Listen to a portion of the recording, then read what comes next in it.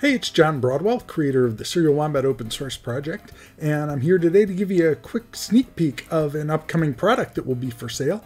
One of the things that the Serial Wombat 18AB chip can do is generate up to 18 PWM outputs, but sometimes you don't want PWM. Sometimes you want a nice clean analog channel, and I've got a really cool application in mind for that. And so I created a board that has 8 RC filters with 1 kilohertz cutoffs and 8 op amps unity gain buffers that go into that board.